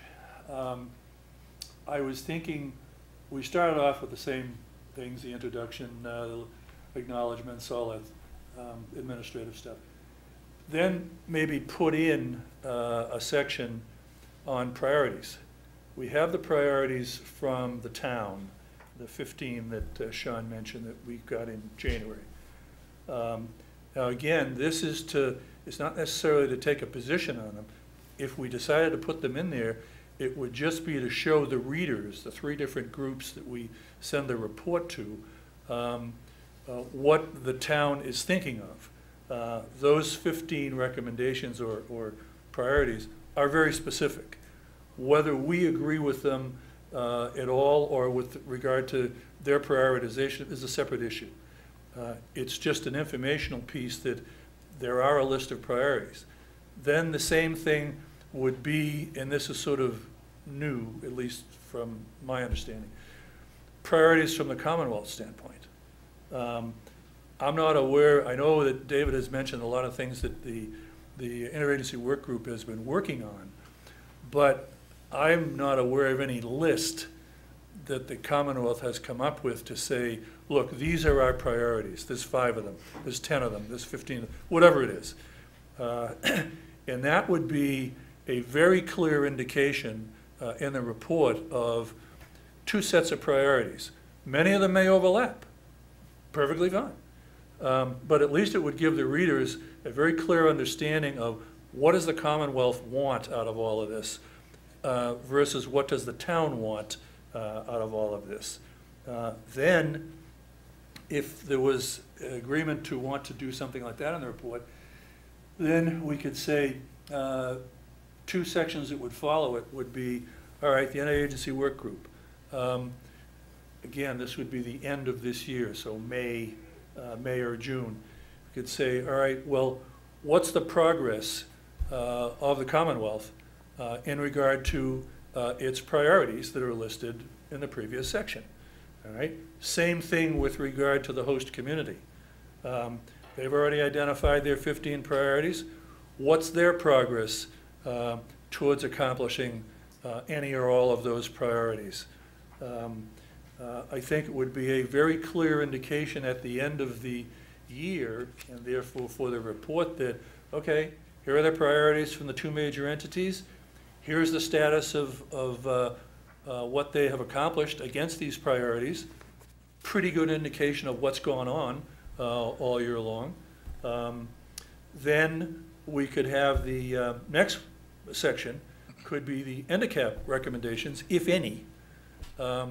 And the reason I say if any is the report we issued last summer had the 4 or 5 of the recommendations from the panel. Then it had all of the observations and recommendations from the work groups in the report, but they didn't rise to the level of the panel actually saying these are panel recommendations. They came from the work groups.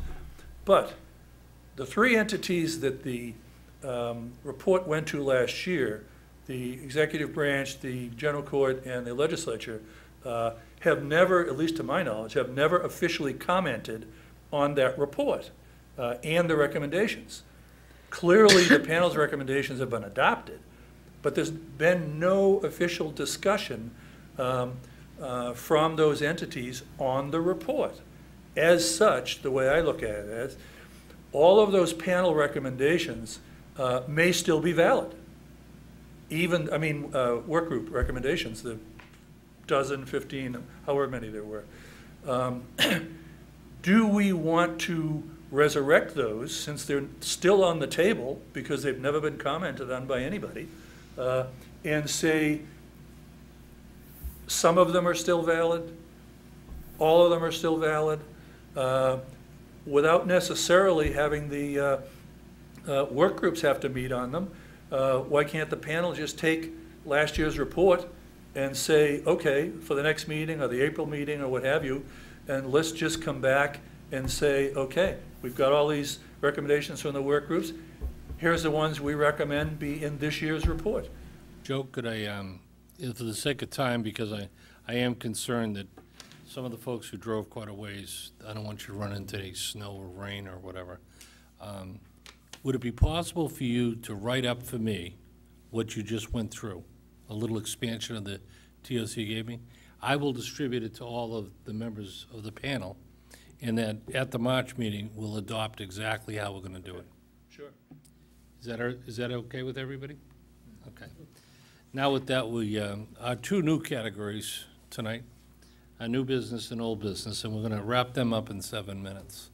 So does anyone have any new business that we have not otherwise covered tonight? Yes, Pat. Since you're in the process of revamping the agenda, I was wondering if we could put on there, since we have the interagency working group, and I think some of the panelists from here are serving on that working group, if we could have like a 5-minute slot to get kind of a quick update on what's going on during that month, or, rather than wait until they... The number 3 on this one will appear on every one of the agendas going forward. I talked, for example, with the Secretary's office today, and they will be here to give us an update in March. You can imagine that they were sort of tied up with getting the paperwork they needed to get done today, but they will be here in March. So that'll be on all future agendas for the foreseeable future. Any others? Yes, Rich?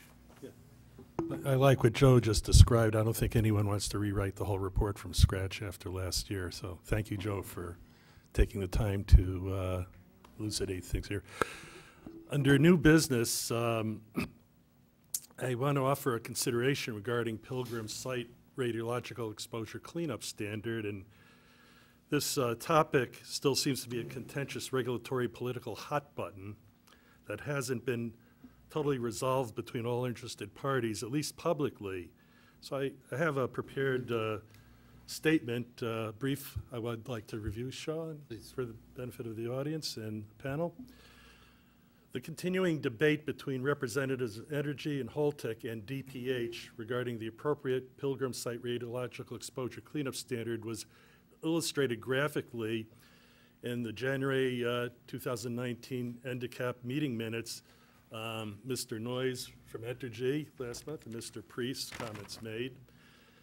Entergy and Holtec based their individually submitted Pilgrim PSDAR decommissioning cost estimates and associated timelines for Safe Store and Decon, respectively, using NRC's current 25 millirem per year cleanup standard, whereas the 10 millirem per year cleanup standard recommended earlier last year by DPH was likewise acknowledged in the NDCAP 2018 annual report. But all interested parties should certainly agree on NRC's historically mandated as low as reasonably achievable ALERA concept we talked about earlier today when it comes to minimizing potential radiation exposure to workers and the general public during and following completion of site decommissioning. Since time is money, one thing I don't recall seeing specifically addressed by Holtec is the potential impact, if any, on its decommissioning cost estimate and associated 8-year decon timeline if they were to need to comply with a 10 millirem per year site cleanup standard. Such information would also be useful for our interagency working group to know, especially if and when developing any MOUs on this subject matter. Of course, any legacy spills or buried waste contaminants, either radiological or non-radiological in nature, that may be uncovered via any antecedent Pilgrim site investigations and or during the actual decommissioning will need to be addressed case by the Pilgrim licensee. And that's my 2 cents. Thank you. Any other new business? Joseph, we got 2 minutes. Recently, I was reviewing what's in this. Some of you may have seen the emergency public information calendar that's sent out by MEMA to the residents within the 10-mile EPZ around Plymouth. There's a statement in it that I thought was interesting but misleading. Persons living in the 10-mile EPZ may obtain potassium iodide free of charge from their local Board of Health or ask your local pharmacy. Implication is the local pharmacy is carrying it also and you can get it for nothing. I checked with many of the local pharmacies like CVS, Rite Aid, so forth and so on. None of them carry it. None of them are aware of that at all. Apparently the statement's been in there for years. There's a lot of good information in here. The towns apparently, this is one brand that's carried, the town of Plymouth has it. I don't know if the surrounding communities that are within the 10-mile radius, their local boards of health are actually carrying themselves. I've talked to Jack a little bit about it. Jack's office does have a plan in case they were needed, in case there was an incident. The only reason I raise it is we got 3.5 months left of operation. If an incident occurred, Jack told me before the meeting started that the real end of the period where it might be needed, I guess, is August. But I wanted to bring it up simply that the statement here is very misleading in the calendar, and checking with these pharmacies, they have no clue as to what this is about whatsoever. Thank you.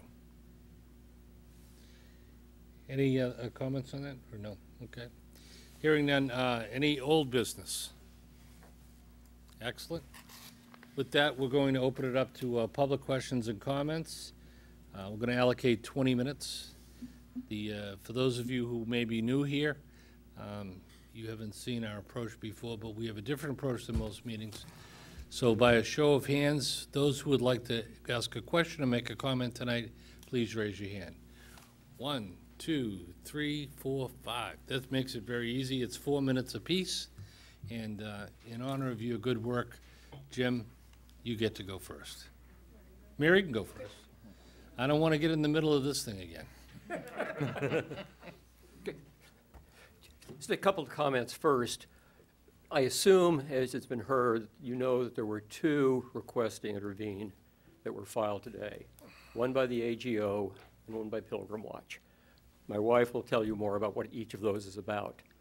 If either of those is granted, there then will be a hearing on the issue of whether the license transfer should go forward. Timing on that, as you said, Sean, nobody can tell you.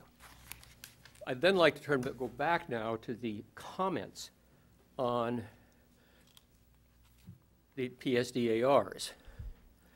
Federal Register said the comments on Holtex are due next Monday. If they are not in by Monday, week from Monday, it's March 4th. No, it's not. No. It's 2 different dates. There are different dates involved. The Holtec one is due on March 4th. If they are not submitted by then, you cannot have any expectation that the NRC will consider them. The NRC has some general rules, and correct me if I'm wrong on this, Joe, for late filings, but the basic rules in plain English is you got to show me why you couldn't possibly have done this earlier. You didn't have the information, et cetera. That's their basic standard for accepting something late. So if the working group is going to make comments, it's going to have to get those in by next Monday. If any individuals here want to make comments, like Pines, there's nothing that says you can't individually submit those comments, but they have to be done by that date, even though the Holtec PSDAR may not be considered for an extended period of time. Energies is on a different schedule. That, as your slides show, is the 31st of March. 21st. 21st. A little longer, but not much.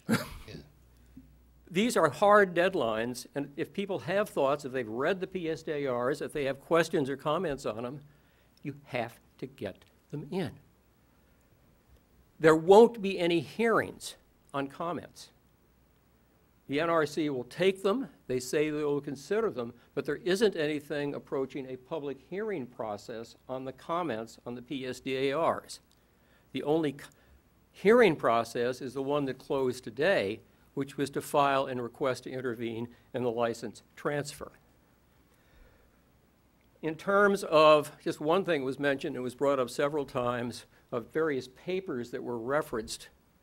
One thing, I'm sure you've read it, Joe, that the Holtec PSDR reference is something it called an historical site analysis. It didn't say much about it, but it appears to be a document that has been prepared by Energy describing Energy's view of the condition of the site as of some period in time. If that is what it is, I'd like the panel to request that it be provided to it. And Joe, you may have an idea of what this actually is. Frankly, you couldn't tell much from the Holtec PSDAR, but it could be helpful for the panel and frankly the public to understand what at least Energy's view is of the condition of the site as of some point in time, because that's about all the information that Holtec actually had to work on, or worked on if you take their PSDAR, because everything else they talked about was site assessments that we will do some time in the future. You get 10 seconds. The only other thing I'd say is if we get into the report, I hear Plymouth's local concerns. Let's not forget there are other local concerns also. Thank you. Would anybody like to make a motion on the panel to formally request that historical view that, did you? Don't. Is there a second to that motion? Is there a second? Second. Any discussion on the motion? Hearing no discussion, move the vote. All in favor say aye. Aye. All opposed? It passes. I will send a note to both Holtec and to Entergy requesting that they provide the panel with more detail on what the historical view of the site, which was used by Holtec and cited by Entergy, is. Okay. Mary, you want to go?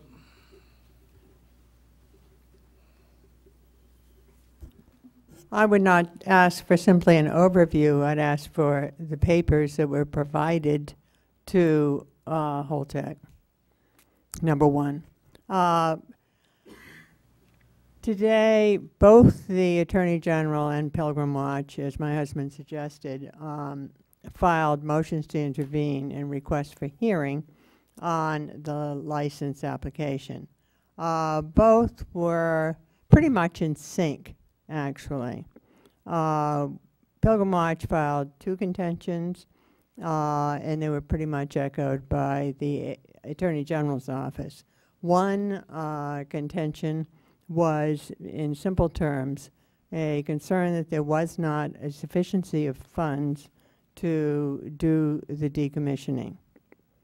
And this is very important, obviously, because A, we don't want to be stuck in the Commonwealth holding the bag and with a partially decommissioned site.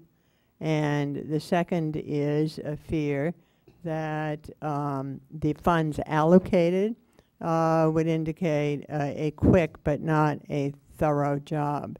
If you look at the PSDAR and look at the license application, what you see is a number of assumptions.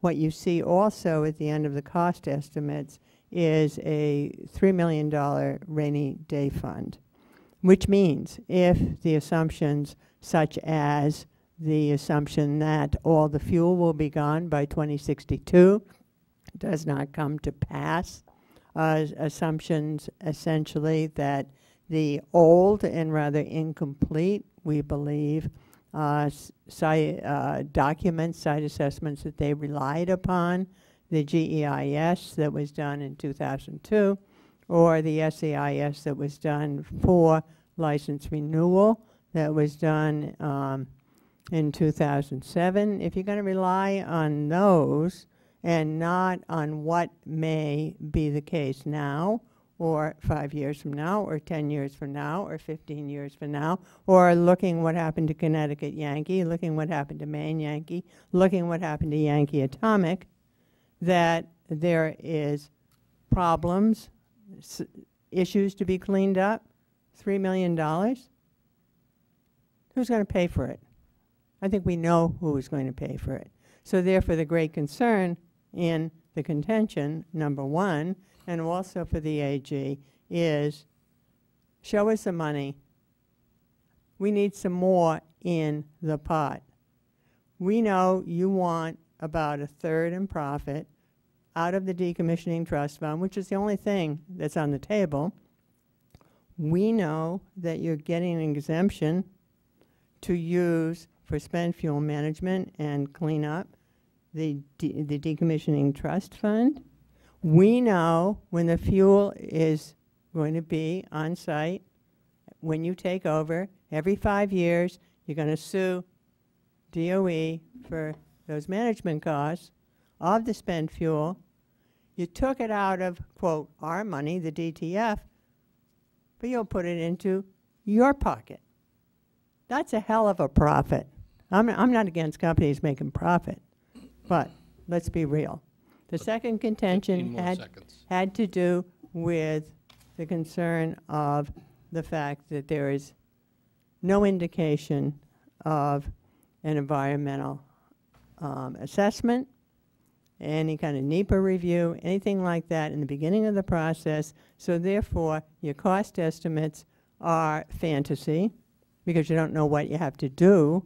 And also, without an understanding of what's there, we have no assurance, nor do you, what, in fact, is going to be cleaned up. So both Pilgrim Watch and the AGO we're on the exact same page on those issues. Thank you.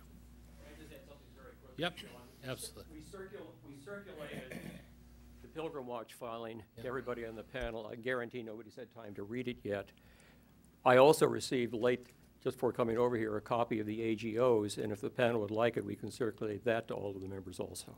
Thank you. Who's next? Please. John, I also have some information Copies. from the Federal Register after the Oh, public good. gets to comment on the actual dates. Oh, good. First, I need to make clear that my comments on January 16th. Please introduce. David Noyes. Those comments and my comments tonight are made as a private citizen and not a representative of Entergy, just for that clarification. Made as a Plymouth resident interested in ensuring the Decommissioning Trust Fund is used to complete its mission. And I respectfully request that the panel reconsider its advocacy for the 10 millirem per year cleanup standard. That cleanup standard is less than half of the federally mandated 25 millirem per year criteria. Panel members in support of the 10 millirem standard have referenced the merits of a BEAR 7 report, which is the 7th in a series of reports produced by the National Academy of Sciences issued in 2006. BEAR, or B-E-I-R, is an acronym that stands for Biological Effects of Ionizing Radiation. The study projects incidences of cancer on exposure to relatively low levels of radiation. These projections are necessary because direct scientific evidence on instances of cancer based on relatively low exposures to radiation does not exist. The study utilizes a tool known as the linear no-threshold model. This model incorporates a hypothesis that the numbers of documented cancer cases caused by relatively high exposures to ionizing radiation may be used to project smaller numbers of cancer cases from exposure to relatively small doses of radiation on the order of those expected following the decommissioning activities at Pilgrim. Relatively small may sound like an inconsequential term when we're talking about ionizing radiation in cancer cases in humans, but as a perspective, the higher federal criteria of 25 millirem per year is only about 4% of the 620 millirem per year the average person receives from natural sources like radon and man-made sources like X-rays and medical treatments. I'm not a radiological scientist and have not read the entire 400-page BEAR 7 report, but fail to see basic common sense in the linear no-threshold model. An analogy to this model would be that if dropping a 2,000-pound boulder on someone will cause death or serious injury a high percentage of the time, then sprinkling a handful of pebbles on a person each week will result in some higher risk of death or serious injury. The study fails to account for the resiliency of the human body to low levels of all types of things that are inherently hazardous in large doses. The concern for the accuracy of this study is not only one layman's observation, but the opinion of several respected scientific organizations. The Health Physics Society, the American Association of Physicists in Medicine, the United Nations Scientific Committee on the Effects of Atomic Radiation, and the French Academies of Science and Medicine all concluded that the risk estimates in the BEAR 7 report should not be used to estimate cancer risks from low doses of ionizing radiation. These concerns are outlined in a 2014 article published in the U.S. National Library of Medicine, National Institute of Health publication by Dr. Edward J. Calabrese, a professor of environmental health sciences at UMass Amherst, and the author of more than 10 books and 750 papers of scholarly merit. Dave, I'm sorry to interrupt. You get 10 Yes, sir. seconds. Okay. Understanding that the finite funds of the Decommissioning Trust Fund will be used to accomplish the decontamination, a lower standard means more trust fund dollars spent. These additional costs, if not technically supported, could unnecessarily challenge completion of the project. I encourage NDCAP and the MDPH to reconsider its position on the cleanup standard during the intervention and enlist Dr. Calabrese's expertise if necessary. Thank you, Thanks for your consideration. Thank you. Who's next? Please make sure to introduce yourself. Hi, John Gawley from Hingham. I'm still stuck on this, but I'm not safe with these casts, what they're made out of. I spoke at the last meeting. I asked what the casts are made out of, and according to Holtec's, NRC's comment, paper that they crack, the steel cracks exposed to salt water. And I want to know what kind of steel, what the grade of steel is that they're made of. Does anybody know what that is? Huh? No? I was curious what kind of grade steel it's made out of, or what the O-rings are made out of when they seal them. Does anybody know what that is? There's no O-rings. There's one in the picture, so. Ours are welded systems. They're welded shut? Okay. So then I read, I did a lot of research online, and there's from the Health and Safety Executive in England, his research report, RR 902, has extensive information on how this steel corrodes and cracks in the presence of salt water and heat, and especially in welds.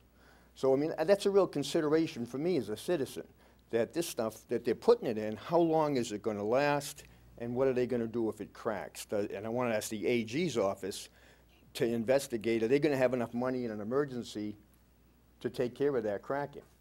You know, and just a personal comment, I think 300 feet from a road is close. And you're going to build a wall? I mean, somebody can shoot that, right? So those are my concerns, and that's it. Thank you very much. That was much. quick, huh? That was very good. Nervous up here. I don't know how you guys do public service. John, can I just ask clarification Yes. on your words? Did you say the wells or the welds? Welds. In the area of the welds, it makes the steel more vulnerable to chloride stress cracking. Felt All right. like Pine briefly we were in My Cousin Vinny. Thank you. Yeah.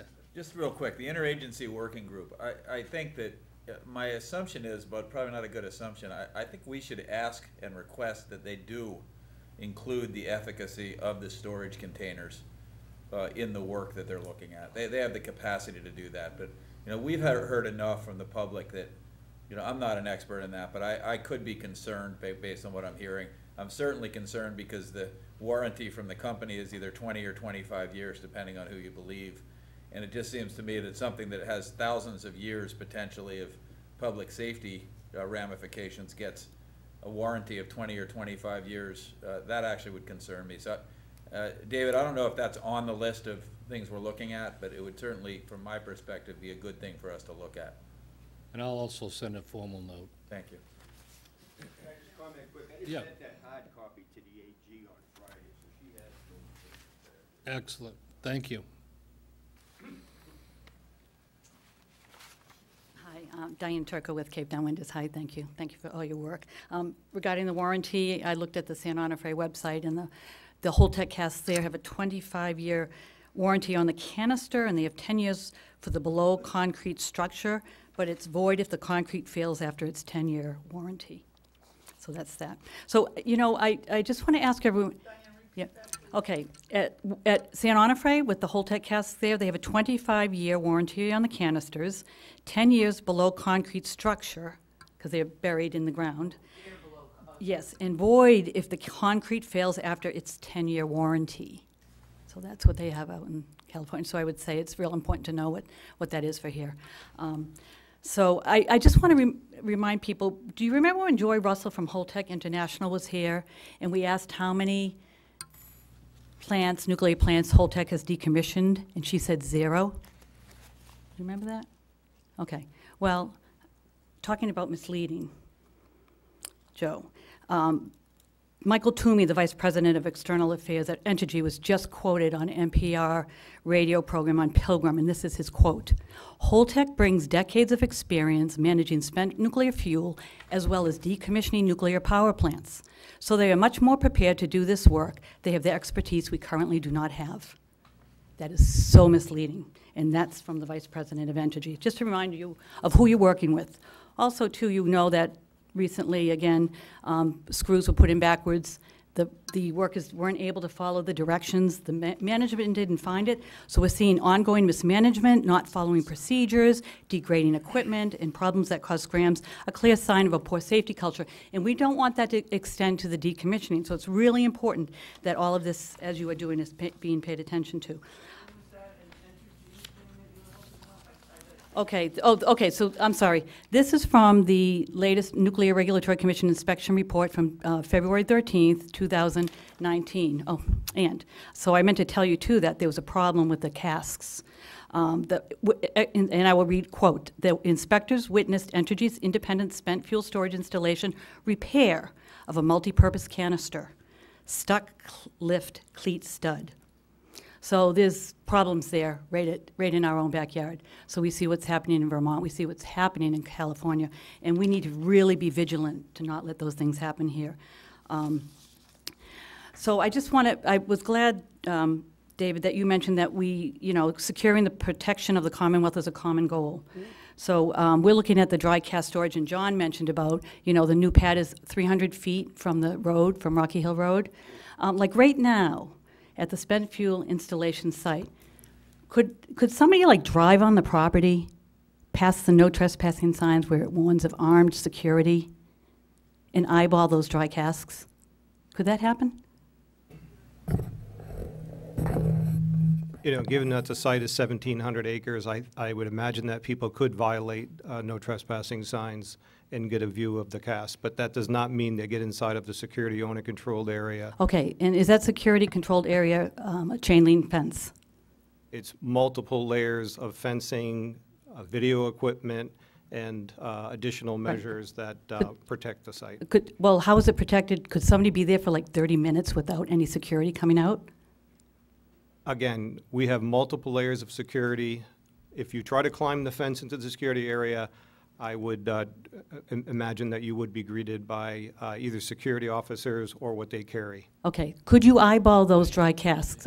I'm not talking about climbing the fence. Can you see them? 10 more seconds. Okay. You can see them from a boat in Cape Cod Bay, so I'm not quite sure what you're leading up to, but trust me, the security at the site is robust and protects not only the plant, but the fuel that's stored on it. Well, I'm just concerned because I have with reporters gone on the property and been there for 30 minutes without any security coming out, and we can eyeball those dry casks. So they're pretty vulnerable. Thank you, Dan. Just to let you know. Thank you. Okay, thank you. Any new topics before I ask for a motion? Sean, I just want to mention something. I want to get back to something I said earlier this evening regarding the Mr. Watson, his comments about the timeline for reviewing the submitted LSA PSDARs, and that NRC approval could be conceivably delayed beyond a year depending on the type and degree of anticipated intervention. I think the basis and reasons for the AGO and Pilgrim Watch's interventions are solid. I agree with the concerns. I haven't read the interventions yet. I will get to them. But my experience from when Pilgrim relicensing was taking place is that the ASLB, Atomic Safety Licensing Board, goes slower than a tortoise. And I'm not suggesting that they rush through this whole process for the sake of getting everything done so the sale can take place. But I wouldn't be surprised if things could drag on for quite some time before NRC completes its review and approval. And as I said earlier, time is money, and I'll leave that to everybody's imagination on what that means. Did I miss someone raising their hands? Yes. Yes. Oh, I'm sorry. Sorry. Do you all got an extra minute? Introduce yourself. My name is Meg Sheehan. I'm an environmental lawyer. I grew up a few miles away from Pilgrim, and I've been concerned about it ever since they started driving the trucks past my house to build the thing. But here we are, 40+ years later, and Pilgrim has been releasing lethal radionuclides into our soil, groundwater, and air every day that it has operated. I have had multiple friends and family members suffer from cancer directly related to the types of man-made radionuclides that Pilgrim releases. Boston University has documented increased cancer rates in Plymouth related to the types of radionuclides released by Pilgrim. I have, as a lawyer in my advocacy work around the pollution from Cape Cod Bay and the groundwater, probably reviewed more of Entergy's self-monitoring reports than any regulator in the state. In fact, at one point I went to EPA to look at monitoring reports submitted by Entergy, and this was in connection with the famous expired NPDES Clean Water Act permit, and all of the discharge monitoring reports were still in sealed envelopes and had never been, years of them, had never even been opened by EPA.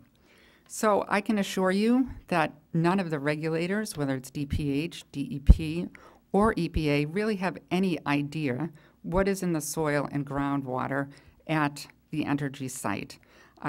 The self-monitoring reports are a complete joke, I can tell you that. I would urge the Commission and everyone else associated with this to get to the bottom of this NPDES permit and the cleanup standards. Holtec cannot operate this decommissioning operation without an NPDES permit from EPA. This permit is expired. The draft that Pine referred to that came out in 2016 after years of efforts of Senator Wolf and others, wide range of environmental groups and myself included, of trying to get our regulators to actually do their job and renew this permit have obviously fallen on deaf ears, so it's up to someone else to do this now, and we really need you to step up. And that draft permit covers decommissioning. So there are requirements in there for what can be discharged into Cape Cod Bay during this decommissioning effort. The tritium continues to leak. DPH has done a miserable job in documenting what is happening there. I can assure you of that. There have been spills and releases, and to assert that we should go with some lower millirem is really pretty outrageous when you think about what has gone on there for the last 40-plus years and how this community has suffered and how this site is gone. I mean, many of us used to go swimming and go to the beach right there in front of Pilgrim, and now it's off limits to the community and the world for however long it's going to take to, I mean, thousands of years that stuff remains toxic. So I really urge you to do your jobs as best you can and really appreciate the fact that we even have this panel and hold those regulators feet to the fire and hold Holtec's feet to the fire too, and don't let them go ahead with this without an NPDES permit in place. Thank you. Thank you. Do I hear a motion to adjourn? So moved. Mr. Chairman, one Yes, question. yes. Jack was going to talk to us about the dates of the comment period. Sure. Reopen the Google here. While you're doing that, I'm confused because the license transfer has to happen for Holtec to do their PSDAR. Why is the comment period for that closed prior to the comment period for Entergy's PSDAR? Well, there was a shutdown, if I'm not mistaken. No, I get all that. Is there some way we can submit a request that the comment period be extended past the possible license transfer? So that if the license is transferred, we then have a comment period on their PSDAR? This is, from a process standpoint, this is absurd. It's absolutely absurd. They're closing the comment period prior to whether they decide whether there's a license transfer. Right. That is crazy. Yeah, it is. So I would suggest that we actually request formally that the comment period for the Holtec PSDAR be extended to a certain time period past whether or not the license transfer is approved. That is completely reasonable. What about if the AG requires the request to stay?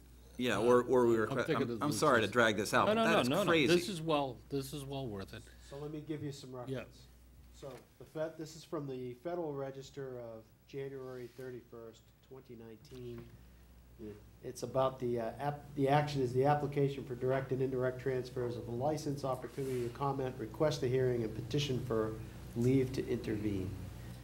Comments must be filed by March 4th, 2019. A request for a hearing must be filed by February 20th, 2019. That's why the interventions were submitted this week. it gives the address. So the contact information for the NRC. So if you wanted to request an extension of the comment period, that would be John Lamb from the Office of Nuclear Reactor Regulation. His telephone number is 301-415-3100. His email is john.lamb, L-A-M-B, @nrc.gov. So if you Google Holtec PSDAR Pilgrim, it will take you to that Federal Register site. That's the easiest way to get there. Could you instead forward of that link scrolling to the through chairman? that. So we Yeah, can- I sure, absolutely, I'll do it right now. And could, David, would you mind asking Becky if she would be interested in doing the same thing, requesting? I agree with Dan, the logic of Dan's argument that these dates are illogical, what they're doing. And if our chairman is going to request a change, why shouldn't the interagency work group do the same thing, or have them do it in lieu of us? I think we should both do it, to be honest with you. One more piece of information is the document number that you need to refer to. It's 2019-00371. Here's what I'd like to suggest, and if we, please, in a way of a motion, that the panel directs the chair to write a letter to Mr. Lamb explaining our area of concerns and requesting a delay or an extension or a postponement of the March 4th deadline until a determination is made on the license transfer application. Because it's... Clarify. It is clear when you read the license request for transfer that there's an appreciation that the PSDAR is an integral part of it. Okay? So that is why they want to put the two together. Because in order for the NRC to look at and make a determination on the license transfer, they also at the same time have to look at the PSDAR. That is why. And so go right ahead and ask for an extension. Good luck, unless you've broken your leg. Thank you, Mary. I just... Move a motion? It is no, before I say it, it's a different process. It absolutely is. The license transfer and a review and approval of the PSDAR are actually two different things. And I think we need two... They're not. They're not. They're submitted together, and they review and make a judgment on the license transfer application. They don't make a judgment on the PSDAR. They accept it, they review it, they can provide comments to it, but they don't say, this is approved There's no for hearing, PSDAR. there's no hearing process on it, there's nothing, it's an acceptance process. not an approval. So, Correct. But the logic of the timing is what it speaks to. Right. So what I'm gonna do tomorrow, if you guys want me to do it, is I'll call John, I'll explain to him what the concerns are of the panel, and I'll say, do you want me to put this in writing to you? And we'll take it from there, if that's the sense of the panel. Yeah. So somebody make it in the form of a motion, so we're on. Is that the motion? Do what you just said. Okay. I think that's wonderful. Is there a second? Second. All in favor, say aye. Aye. Opposed? Is there a motion to adjourn? Motion. Second? Second. All in favor? Aye. Unanimous. Thank you very much. And to all you members of the public, safe drive home. Thank you.